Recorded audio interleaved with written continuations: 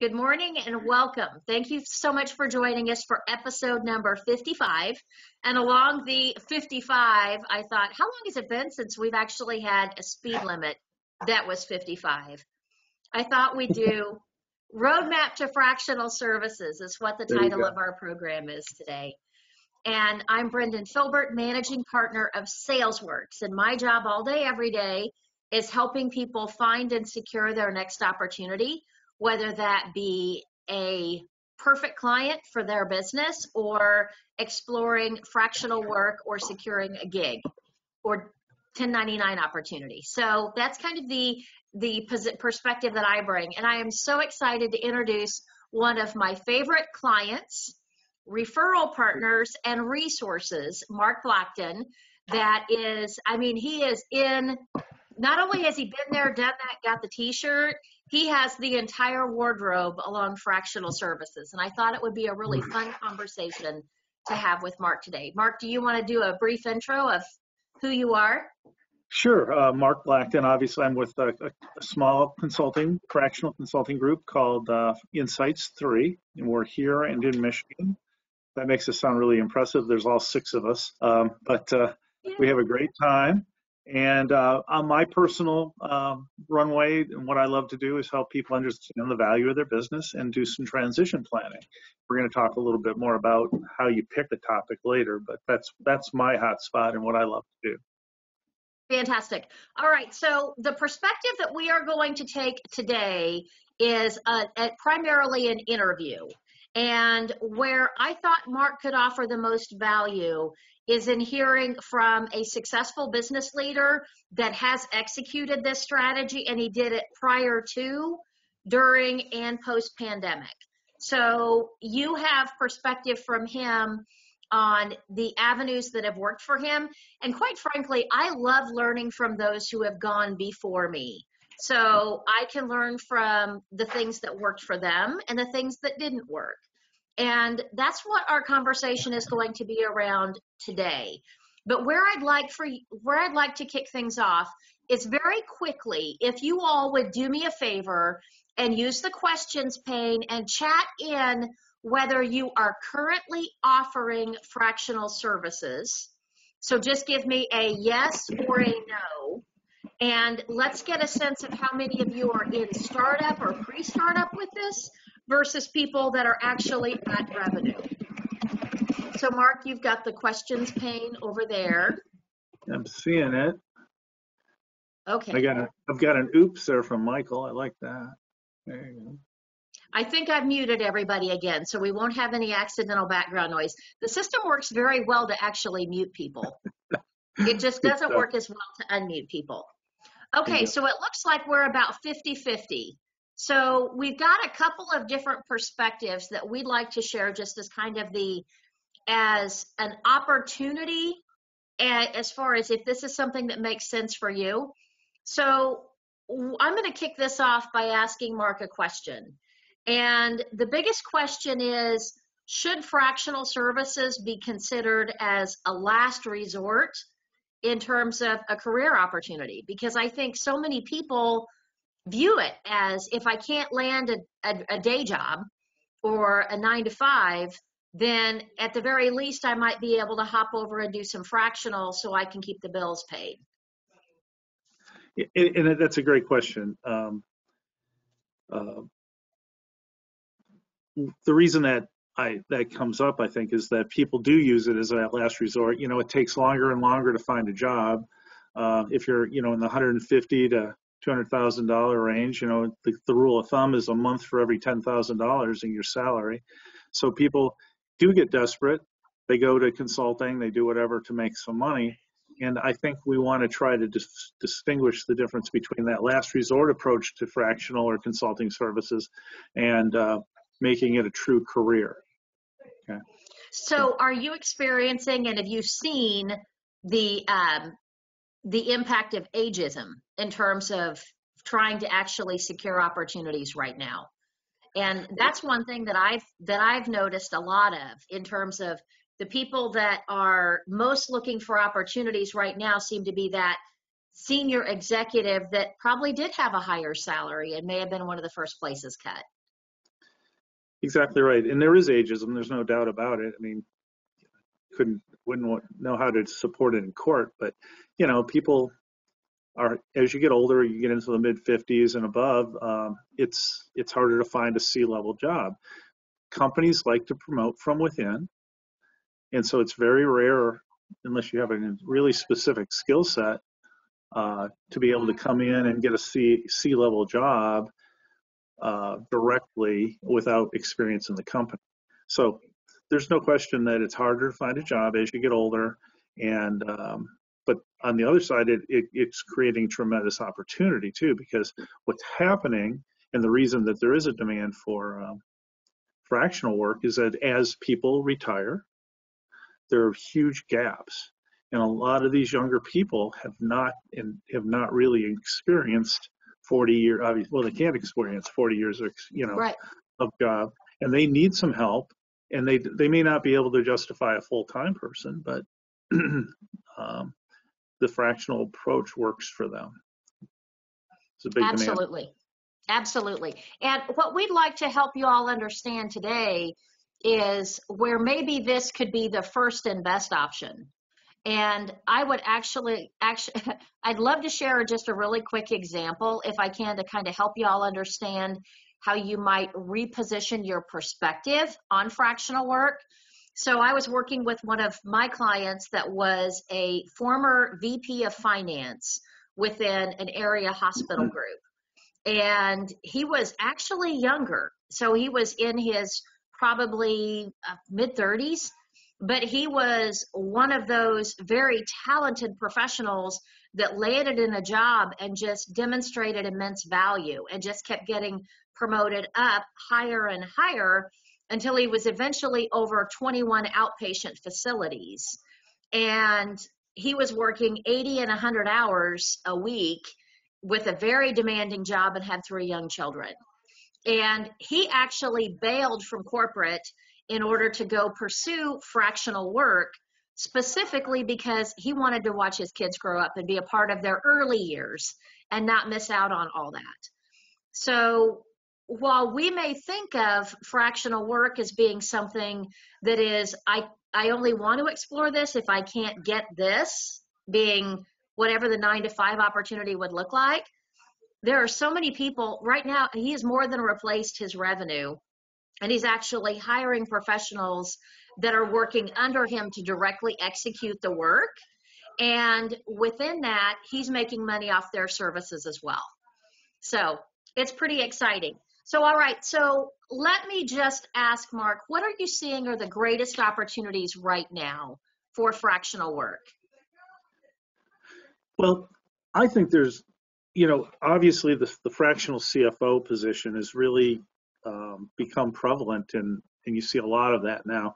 And I believe what's happening is people have tried to box that and say, well, only financial services can be fractionalized. And the truth of the matter is, I'd ask everyone to look back in their career. What did you have to learn that you solved a problem, right?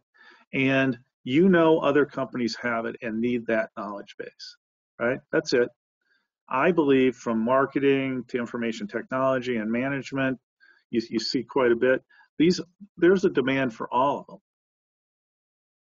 them. And I see people doing it and doing quite well. And just to kind of give you some ideas, and even on our call today, we've got folks that are senior operators. We've got folks that have been senior sales. We've got accounting and finance. I have many clients that are they're financial advisors, and they actually are selling fractional services as your personal CFO. So there are so many different ways that you can re-envision your services and think of how you offer them on a fractional basis. And one of the things that I absolutely love, so just to kind of give you an example, I love sharing what other people have done. One of our other clients was she had been working in business development within a very large local engineering firm. And her area of expertise that she absolutely loved was the response to RFPs and focusing on that competitive bidding environment. And she was amazing at it. So she's created a fractional service around offering a response to RFP service. So if you have a small business and you want to pursue work with either large corporations, if you have a set aside, or if there are opportunities to respond to RFPs, then she could be a really good resource for you. And she sells that on a regular basis. So, excuse me for just a second. Hang on, I've got something in the background. So, Mark, could you go ahead and talk just a bit about how you got your start in offering fractional services? Yeah, I can do that. I think I've just always been more of a fractional service person, even when I worked within big companies. And I would always be a problem solver. So I really started in fractional services more in the last several years as a broker. I was brokering. And then as I realized what I really loved to do was do valuations and transitions, I call it staying in my lane, right? I love to do business valuations and transitions. I could do and have done fractional CFO work, but I choose to do what I really like to do, and I'll do that better.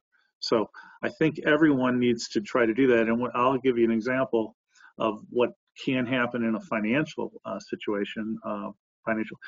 Somebody comes in and they sell themselves as a fractional CFO, and then they wonder, and then they end up balancing the checkbook, right? And they wonder why the client's not happy paying them $200 an hour.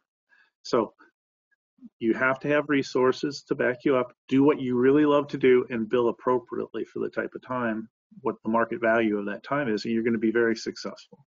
So let's talk about, I'm going to chase this rabbit trail here if I can, Mark. Sure. So talk about how you determine what your hourly rate should be, or how did you pick your hourly rate? I picked my hourly rate by just polling the market and talking to other financial service providers. And then I took that number and I reduced it. And I reduced it not because I'm not worth it, but because I don't like to have to eat time. And I never feel guilty about charging the rate that I've come up with for my hours. So I think the market has to bear it. You have to be able to demonstrate that it's worth that $200 an hour number if you're doing that kind of work, and get out there and do a couple of good jobs, and people are going to find you. Well, and it's interesting, and this is one of the things that I've seen happen a lot. You and I both know professionals that have secured jobs where they were paid what was a fair rate for that position, and then it's a matter of maybe it got negotiated down for whatever reason because the business owner didn't quite have enough. So they took a job with a little bit of a reduction or compromising on what their compensation was in order to get the company up to the point where they could afford to pay them their full rate. Only what seems to happen is they get hired, they go in and they fix all the problems for a reduced rate, and then the business owner says, oh, thanks, I'm good now. I'm going to go hire somebody that I'm paying half of what I'm paying you to keep moving with everything that you did all the work building. Right. So that's another reason that I see fractional services as being a first resort rather than a last resort. Because it's a case of the market out there needs somebody that has, so many companies, to your point, need that senior executive or that leader that's been there, done that, has a lot of experience. And figuring out how to package that, I think, is something also that people struggle with. So Absolutely. how do you do that in terms of helping people recognize what engaging with you would look like, Mark? That's a long process. So let's break it down. Let's start with networking. Right. I do a tremendous amount of networking. I took Brendan's class 6 years ago now, I believe, and I learned a tremendous amount about how to be part of a networking community, and that has served me very well. So yes, network is important. People need to know what you're doing. It's really Yes. easy, right? I mean, my 5 minute or my 30-second commercial used to take about 55 minutes. It's not a good plan. You know, my response is, what do? I do business valuations and help people transition their business, and it's done and it's easy, and I don't have to explain how it's done. If they're interested, they'll come and ask me more questions over and Mm-hmm. over, no matter where you're at. So the networking, being able to summarize what you do very quickly and help other people, and you And will that's do huge. really well. The emotional equity component is something that I think so many people miss out on. And when you're thinking about it, and I actually do want to talk about that for just a minute. So let's go back 6 years to when you didn't have a huge network and you were getting started. How did you build that reciprocal value with people so that they wanted to help you secure whatever that next opportunity was? Well, exactly. It's basically giving without expecting a, re- a return, and it's a weird way to look at life. You know, I help people find jobs. I help people find other service providers throughout the community, and I've slowly built that reputation where people will call me, and because they know they'll help. And of course, I've had people call me from 2 years ago in the last few weeks Hmm. that, I never thought I'd ever get a job, an opportunity or services lead or, whatever. And all of a sudden they just show up, right? Hmm. Because I remembered what I did. And it's just really being consistent with your network. Get out there. Um, Again, start doing presentations, town halls, whatever, to promote yourself and expand your market. And there's just so many things that go from there. Well, and it's really interesting. So there was a really good question that just got asked about what percentage of time should you spend doing the work versus selling the work. And if you'd like, Mark, I can take a run at it and then you can kind of share your experience with this You as know, well. I want you to take a run at it, but I want to comment before. I've gotten to the point where I like finding the work better than actually doing the work sometimes. It's become quite a lot of fun. So go ahead on the time. Well, and that's Yeah. actually so what Mark has done incredibly well, and I want to highlight one of, I think, the biggest questions that he answered when he built his practice is how would he scale and how would he grow? Because there are a couple of different ways that you have to think about how you're going to build a financial, whether it's fractional financial services or fractional leadership services. So one of the big questions that you have to ask is, do you want a job or do you want a business or an entity that exists beyond you? And that's the first question that you really have to answer. And I have so many people that I work with that they do not want employees by under any circumstances. It's a case of when they left corporate, that was one of the biggest, deep breaths that they took. Sigh of relief of I don't have to deal with managing people anymore and all the fun that comes along with that. So, but then on the other side, there's also other ways now that you can scale your services through outsourcing and having 1099s. You can have independent contractors, offshore resources, virtual assistants. There are any number of ways to get work done that's all the stuff that you don't want to do. And it just allows you to focus on what it is that you do best. And to Mark's point, finding the work sometimes becomes, well, when you think about it, a lot of people, when you ask, why did you start doing what you're doing, whatever that career choice is, there's normally something there that's I'm good at it and I enjoy it. And you ask that question about the different tasks that you do, and you want most of your time to be spent doing what you're good at and what you love doing. And then everything else, you think of how you scale. And my recommendation is if you're the one that's hustling the work, and you're also responsible for project management, then my recommendation has always been about 25 to 30% of your time always needs to be allocated to business development. If there's an expectation of origination anywhere in your job description, then that's kind of the numbers that you're looking at, is that 25 to 30%. And then what Mark has done incredibly well is he's created that network of referral relationships that consistently feed him the opportunities that he most wants to do, the type of projects, the companies, the industries, etc. And then he focuses on project management now. And, then it's a matter of his tasks and his day they just look different. And that's the thing that's fun about it. So what would you add to that, Mark? I would say everyone, when you first start out, it's about 95% of your time that you're selling.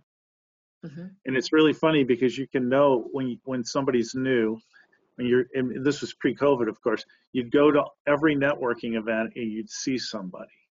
They'd be there for that first 6 months to a year. They're at everything, right?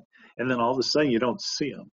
And you finally get a hold of them and you go, what happened? He says, I sold so much, I'm too busy to go to anything, So it's just a matter of time. My personal goal is about 50% of the time I'm working on client management or projects. About 25% of my time I'm doing business development. And about 25% of my time I'm just love to read about what I do and learn. So there's learning. It's the learning piece. So that's how I break up my week.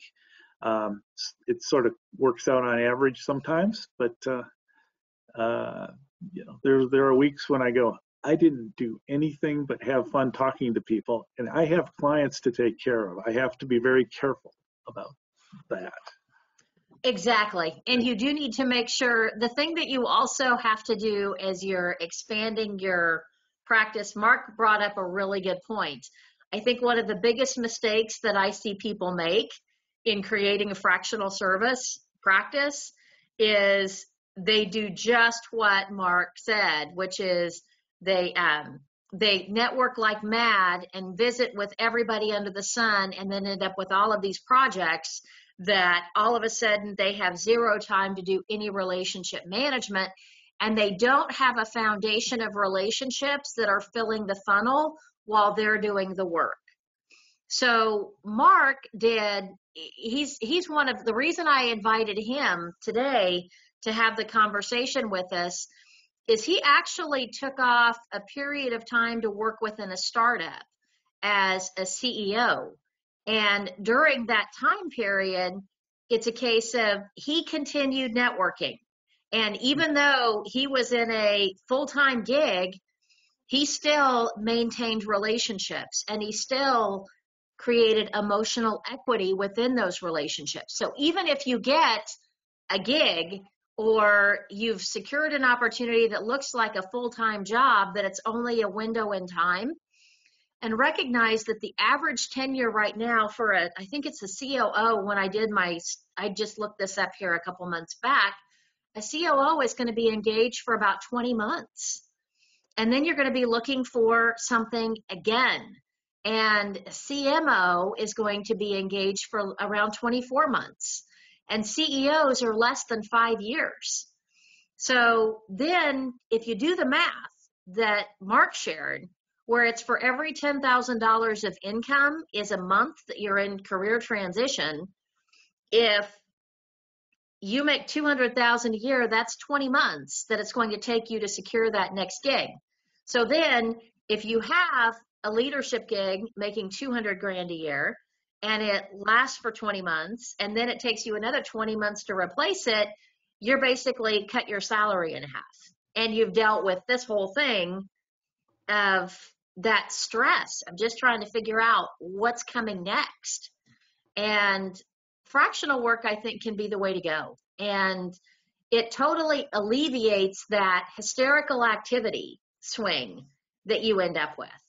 And instead of chasing the monster deals, step back and think about, how do I chase a deal that's going to provide consistent cash flow for 2 years and I'll help the company accomplish some very specific objectives, but they're one of 10. So if I lose one, then that's okay because I've got more in the pipeline to back it up.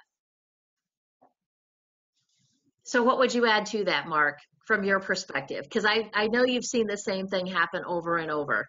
Yeah, absolutely. I think, I don't know how to respond. I'm sorry. I was thinking about something else. I told him I was going to be putting him on the spot with some questions.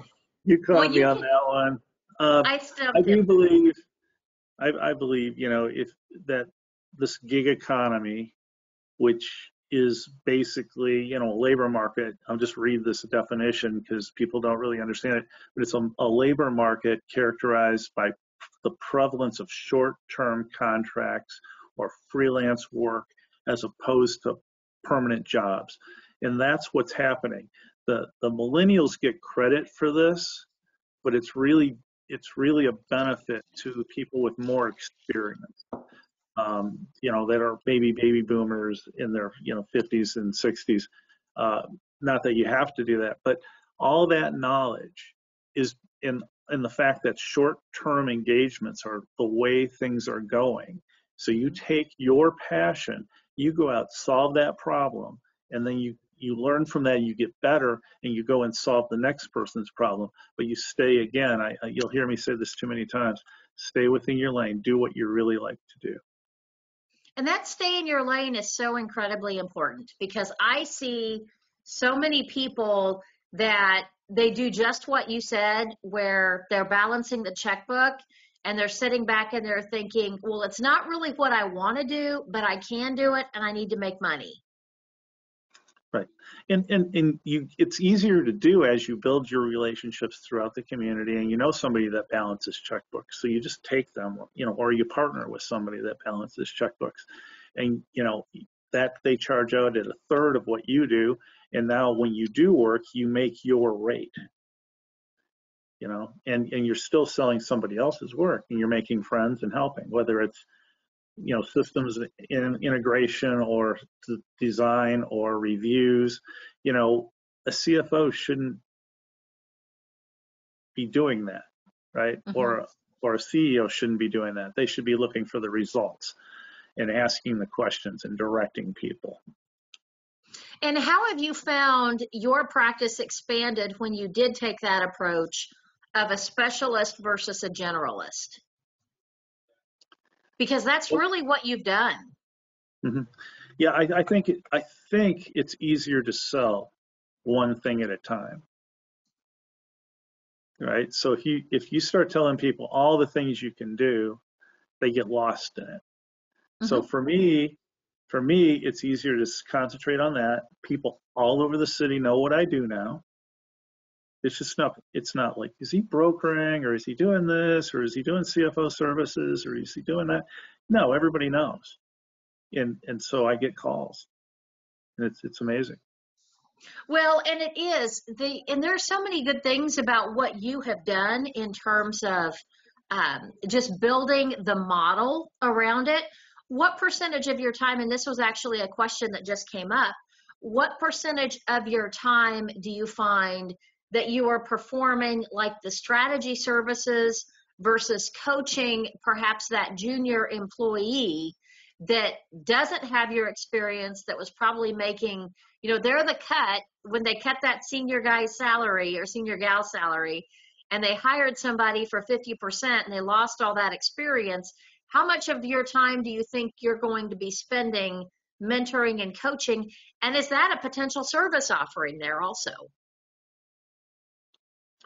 Yeah, I think if you're a good fractional consultant or in whatever area, you have to have a heart to teach and have to have time to make sure you're doing well. We talked about this the other day. The difference between being an advisor and being a consultant, right? Yes. If you're an advisor, you're at that C level. You're giving advice. You're asking questions, and you're directing others to do those detailed jobs. If you're a C-suite, you're not supposed to be doing that, right? That's an advisor. Advisors get paid really well. Yes.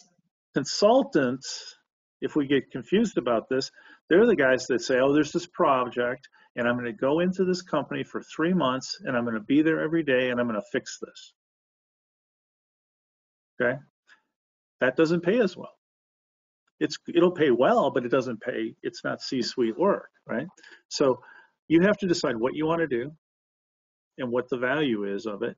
But again, I keep saying this, you're going to do better if you stay with what you really like to do. And I do want to keep going back to the pricing question again, because I think that's something that a lot of people struggle with, of how are they going to get paid to do this? And when you think about how you get paid to do this, and I'm just going to share a little bit of my perspective, and then Mark, I'd love to hear your take on it as well. But I think what the biggest mistake is, people look at it and they try to replace whatever their rate was. So if they made $50,000 a year doing something, then they want to make $25 an hour, and you don't do that. That's not you don't want to arrive at a pricing based on what it was divided by 2,080 hours in order to get to your billable rate. And I think what you need to think about, and what Mark did, is he went and evaluated what companies were paying for advisory services that solved a problem. So for example, a senior level sales manager is probably going to make somewhere in the neighborhood of anywhere from 150 to 350,000 a year and up. And that leaves you a whole lot of room in terms of figuring out a billing rate if you're going to do fractional sales leadership. So there's a component of what you're going to look at that is based on, well, if they're already spending X per hour, but they only need somebody for this much time, they're willing to pay a premium to have your expertise. And you need to factor in that value proposition that the client is going to experience based on having you.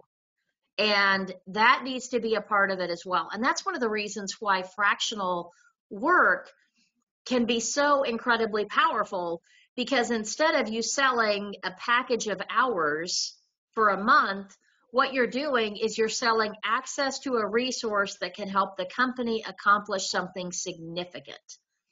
And then it becomes a matter of helping the company explore the sales process is different.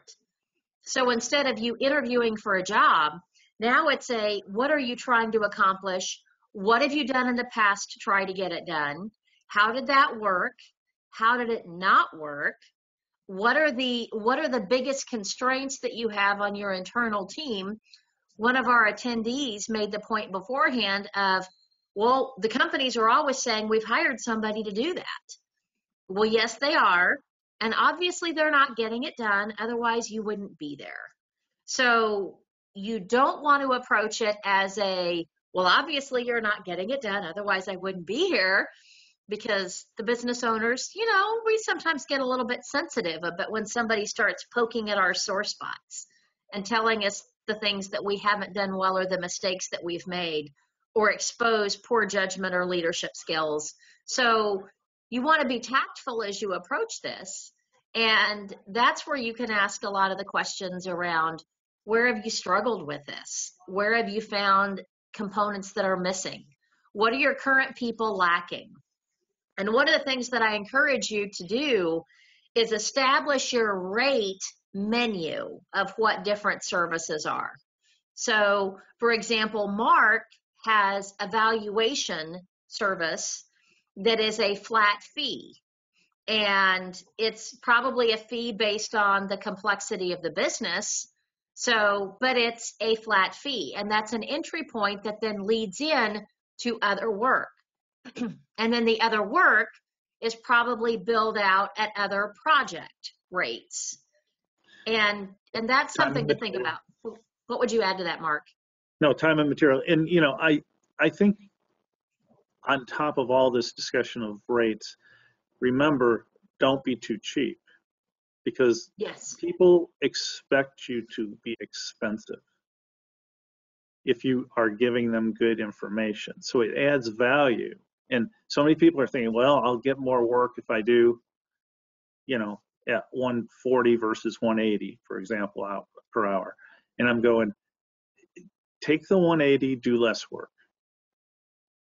Well, and deliver more it'll value. It'll be more interesting work, right? And these people appreciate you and are willing to pay you your rate at the top of that. So I think if you start negotiating on rate and fees, you've done something wrong earlier in the nurturing process of getting to know each other. Because I rarely have a problem with fees by the time I start a job. And that goes to how much time would you say that you spend actually exploring the client's opportunity to figure out if you're the right solution for them?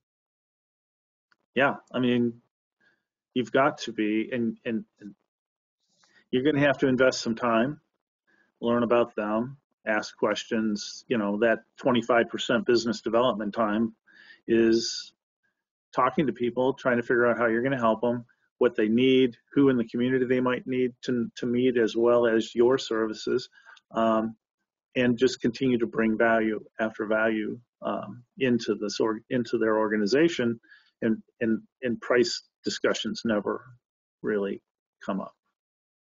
Well, and that's actually, so when you talk about the sales process, so much of it is actually based on really approaching it from the perspective of what does this client really need? And then you create a network of resources to address all of those peripheral needs. So the staying in the lane, that's a nugget that Mark is sharing that is priceless to so many people. And I would encourage you to think about your discovery process, and you do start to understand and discover exactly where you best fit and how to very quickly sift and sort through in one meeting. So this is the first meeting that you have with a prospect. It's discovery. It's where you understand what their challenges are, what their needs are, what they've done in the past, some of the constraints that they've had. That's all within that first conversation. And then from that, you can figure out whether or not there's a there. Do you want to explore this further? Does it make sense? Does it not fit into what interests you and that you are going to be well compensated for? And then that's when, if it doesn't make sense for you, you refer someone that can solve that problem. And the thing is Mark has people that are looking for opportunities for him because they know that he will stay in his lane. And that if opportunity comes back up for what they do, he will bring the client back around to them in order to serve.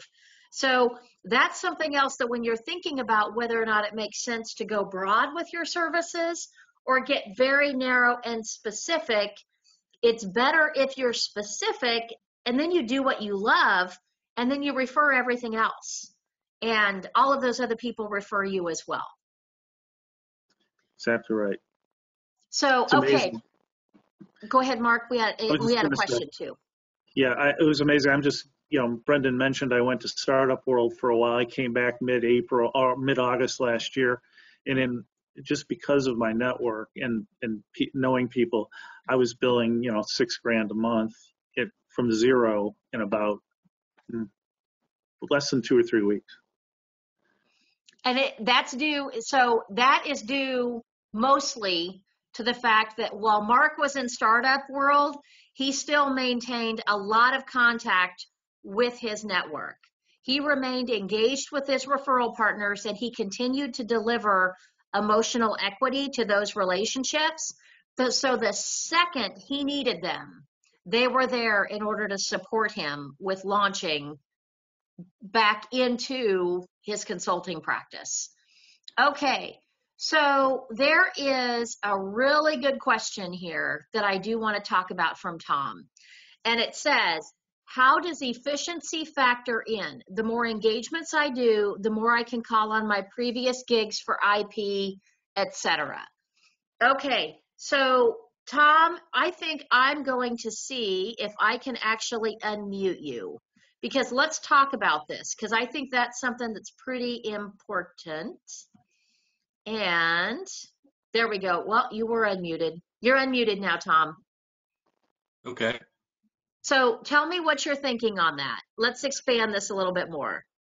Well, personally, I'm a startup, so I'm brand new to this whole consulting environment. I brought with me from my previous employers a lot of tools and IP that I can apply to future engagements, but I'm quickly discovering that when you do something the first time with a client, you don't have to rebuild that every time for future clients. So Absolutely. while I'm looking at the time I'm spending on some of that IP development, it takes my hourly, cost per hour down because it takes me longer to do it.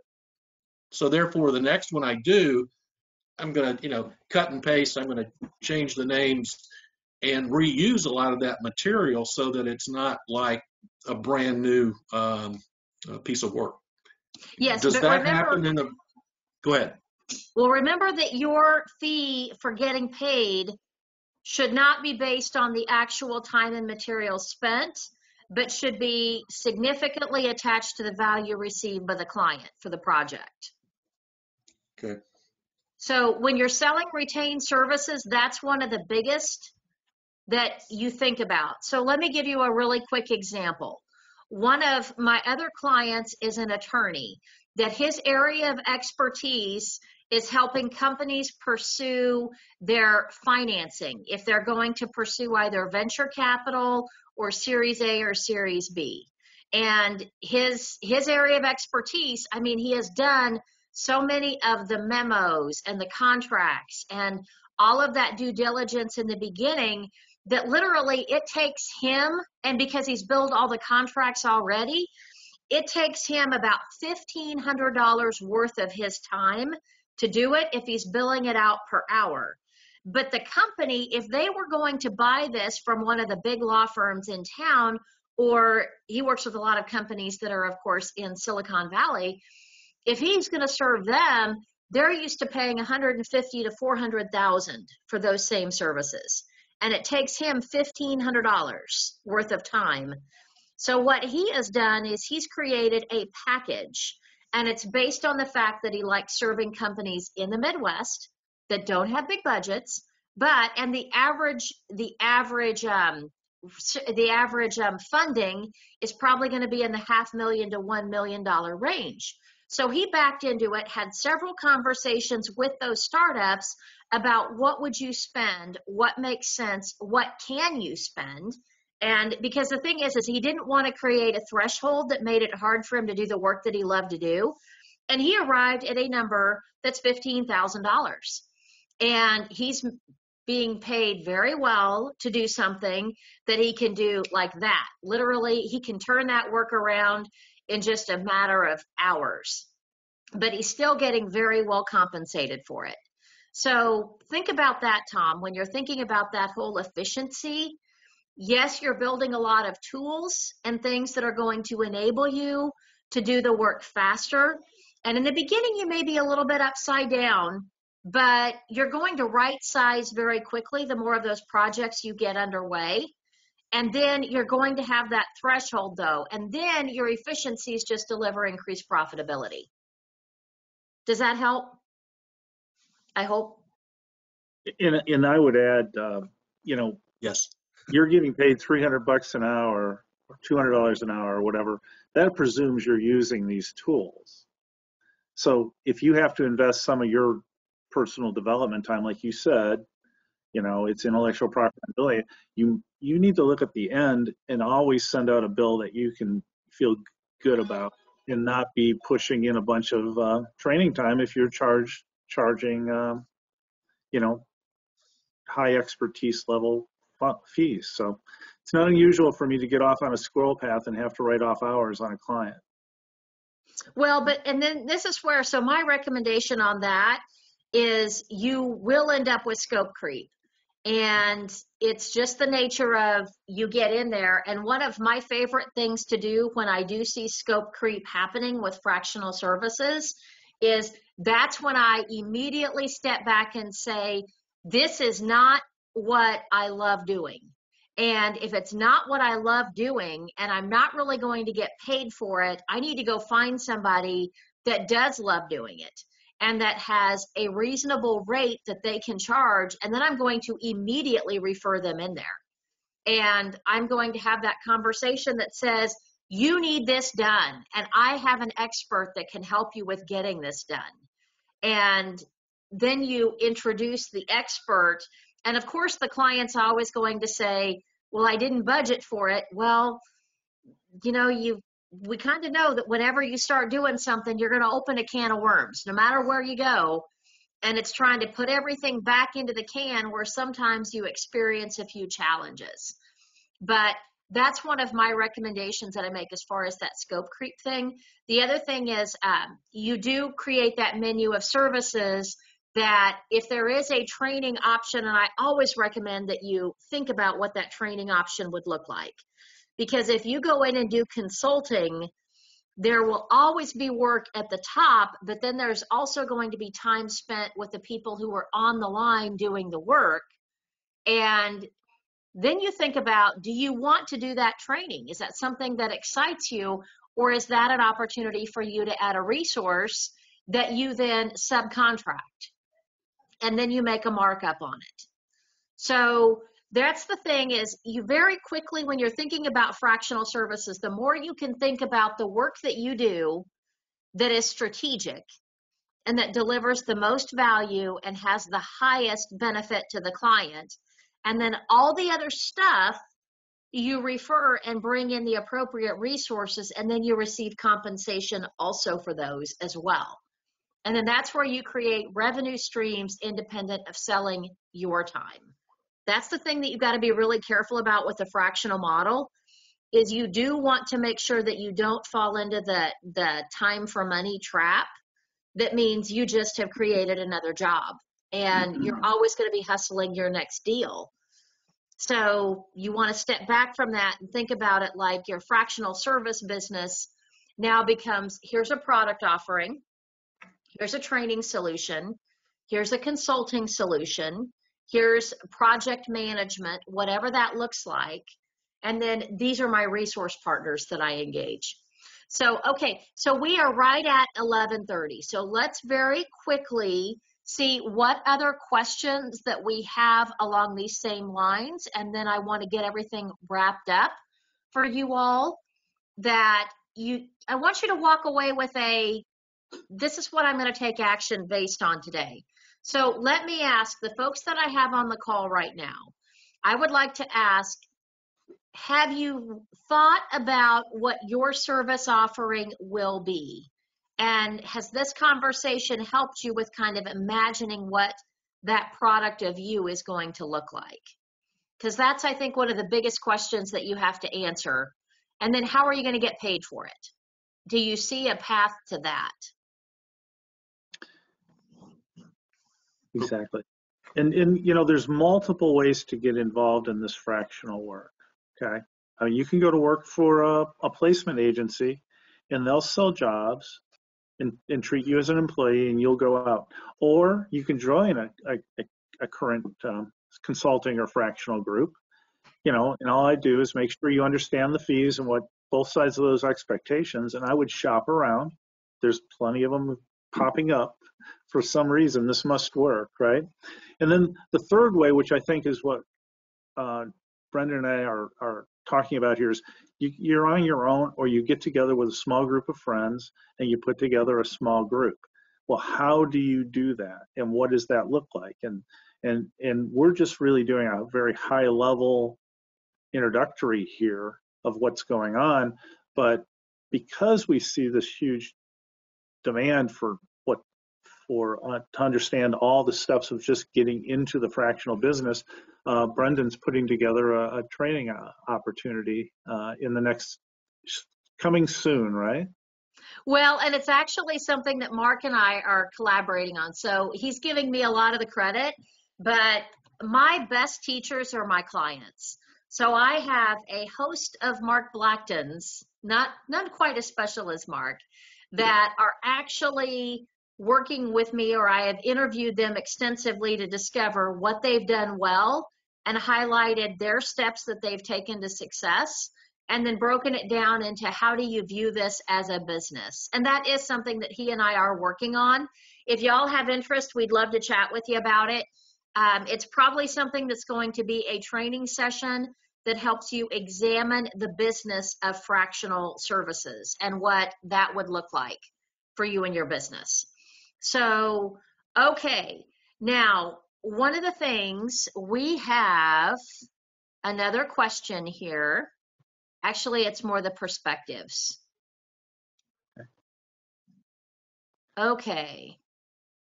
So Larry, if you can, stick around, because I want to chat with you a little bit about what your question was. So I do want to dig into that, and I do want to wrap up our recording though today and just give a really quick summary of what our highlights were so that you've got takeaways based on what we've talked about today. So, and Mark, you tell me what I am missing in terms of the summary. So first of all, we encourage you to view fractional work as a first option rather than a last resort. You can replace and exceed what your compensation was probably in your corporate gig, and you can do the work that you absolutely love doing. You do have to be intentional about identifying what that work is and stay in your lane, which means you will need to find other resources that do all the periphery services, but those added resources actually create revenue opportunities for you or product offerings beyond you. And the key, I think, to being successful with the fractional model is expanding quickly beyond that product of your time to where there is a product of you that people purchase and are able to use repetitively in their business. The other thing is, this is not something that you're going to want to do on your own. You will need to network and establish that base of relationships that supports you with accomplishing whatever that goal is for the type of project you want to do. So you have to find the financial advisors and the bankers and the executive coaches and leaders that are hearing of that individual project work, and then that opens the door for you.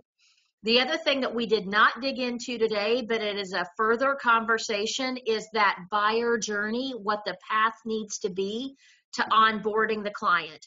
We do also have another recording that Chris Motley and I did that really dives into creating that fractional model.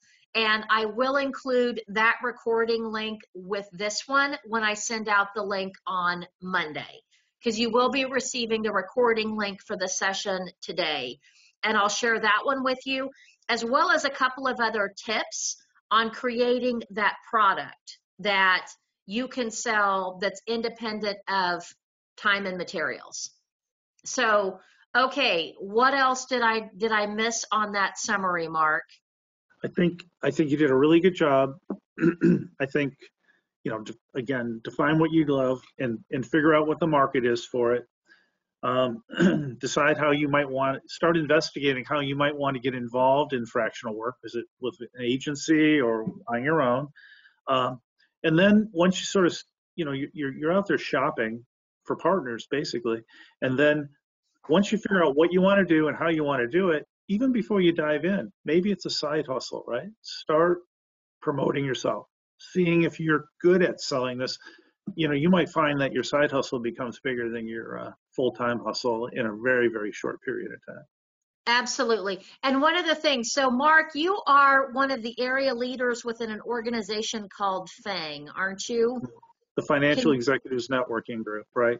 So this is a group that helps people transition between jobs in the financial service or financial executive level type people, controllers, CFOs, and whatnot. Love to meet those folks and help them. We coach each other. We support each other. We talked earlier that it can be 12 months to 2 years to find a job at the executive level. And so I believe there's probably groups out there for marketing and whatnot, but find a group of people that'll support you in between jobs. We like to say when you're working, you're just in between searches, so it's a great group, and I'm very proud to be part of it. Absolutely. Okay, so I will also include the link to Fang in the summary email that I send out on Monday. So make sure you stay tuned for that. If you have not received emails from me before, you might check your spam folder. I will be, if you haven't received an email from me before, you'll be receiving a welcome message that talks a little bit about what the programming that we're doing here is, and it invites you to continue to hear about what we've got coming up. And I do send out a weekly email that includes just a prospecting tip, a way to think about your business a little bit differently in terms of securing and finding your next opportunity. And then it also includes the summary and invitation to whatever our next session is going to be, because we offer these on a weekly basis, and the topic is all about the pivot. And it's that, are you pivoting in your life or in your career or in your business? And I think just about everybody has faced just a little bit of a pivot over the past year and a half. So I'm going to wrap things up with a thank you to Mark for sharing your expertise and being willing to be candid about your own personal experience in exploring fractional and what your lessons learned were from that. Know that this will be a continuing conversation that Mark and I have. And we're also going to be expanding and bringing in a few other folks to hear other perspectives as well. But going to wrap things up, say stay tuned. Also, if you have not yet subscribed to the YouTube channel, please do so that you stay in touch with us for future episodes. So I'm going to wrap us up with a thank you very much. And remember, to get what you want, you must help others get what they want. Have a great day and good selling. Thank you.